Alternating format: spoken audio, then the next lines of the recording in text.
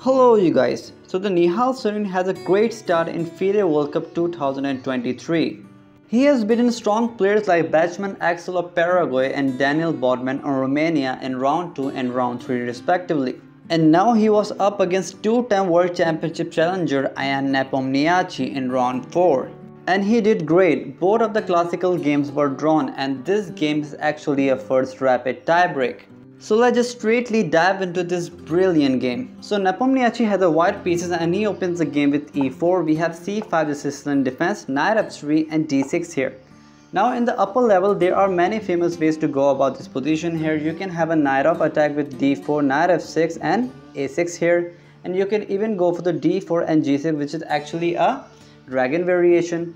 But here Nepomniachtchi goes for a anti-Sicilian approach with bishop to b5 check, which is actually a canal attack. Now here black has tried almost everything here. Black has tried knight to c6 here, bishop to d7 here, knight to d7 here, not queen to d7 because it will blunder a queen here.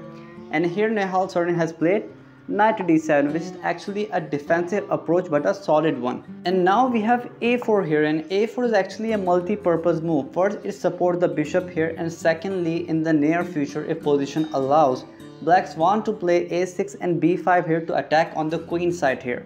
But this a4 move just shuts it all here.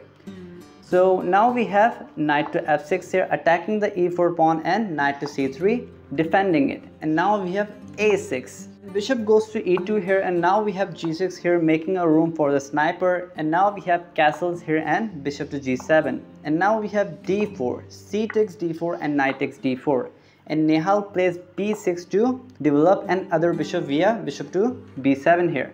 And now we have a tickle by Nepomniachtchi, knight to c6, and now we have queen to c7 and knight to b4 here. And Nihal sticks with his plan and plays bishop to b7 here. And now we have knight to d5 attacking the queen here. And queen goes to d8 here.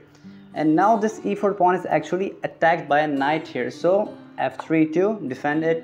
And now we have castles here and knight takes and knight takes. So Nepomniachtchi developed his bishop via bishop to e3 here. And now we have queen to c7 connecting the rooks here. And now we have a very good move by Nepo c4 here, so making it hard for Nihal to push d5 or b5 breakthrough here. So now we have e6 here, so in the near future we can have a d5 for a good attack here. So now we have rook to c1, and now we have rook f to d8 here. Now we have knight to d3, so trying to find a good place for the knight to have a more scope here. So now we have knight to d7, so Nihal is doing the same here. And now we have queen to b3, so having an eye on this b6 pawn here. And here Nihal plays a very good move, knight to c5 here. And here queen goes to a3 here. And now there is a clear threat of playing b4 here, so Nihal shut the plan by playing a5 here. And now we have knight to f2, so Nepo is trying to find a better place for the knight here. And now we have queen to e7. And now we have rook f2 d1 here. And now a very good move by Nihal, bishop to c7, gluing more pieces to a4 pawn here. So here Nepo plays b3 here. So now there is near to no play on the queen side, so Nihal launches an attack on the king side via f5. And now we have bishop to d3 here. And now we have a very good move by Nihal, bishop to e5. Yes, white can play f4 here, but now after f4 these pawns are actually very weak pawn here. So here Nepomniachtchi plays queen to a2 here. And now we have again a very good move by Nihal, queen to h4 here. And here we have g3 here. And here Nihal sacrifices bishop for the two pawns via bishop takes g3, pawn takes, and queen takes g3. And here Nihal is completely winning here. And now king goes to f1 here, because if you go to h1 here you will lose a bishop via check here. So king to f1, and now Nihal opens the line via f takes e4. And now we have bishop takes c5, and now we have e takes d3, and now we have bishop takes b6. And here a normal human being will play like rook to f8 here to launch an attack on the king side, but not Nihal Sarin. Here he sacrificed a rook by playing rook a to b8 here. And actually this rook is actually untouchable, because if you just try to take here you are just losing here. Like if you just play bishop takes d8 here, you are losing after bishop takes f3 here, because if you now just try to save your bishop via bishop to c7 here, you are just getting checkmated after d2.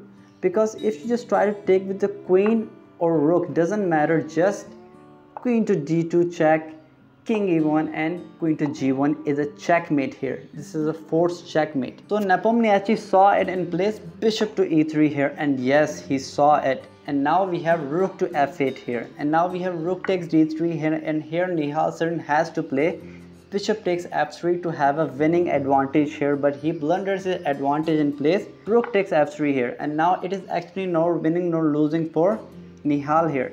And now we have queen to e2 here, and now we have rook b to f8 here, and now king unpins from the rook here via king to e1 here, and now we have h5. So Nihal is trying to promote the pawn to on the king side here. So now we have bishop to b6, so attacking the a5 pawn here, and now we have rook takes d3 here.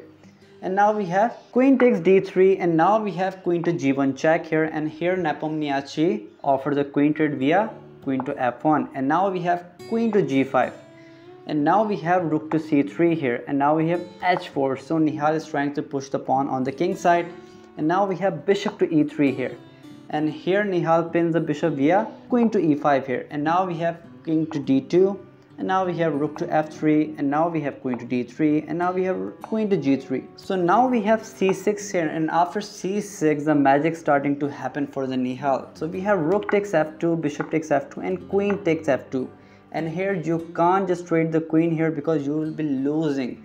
So we have a very big blunder. King to c1 here, here you must play king to d1 here, but he plays king to c1, and now you are losing your queen or rook by a force.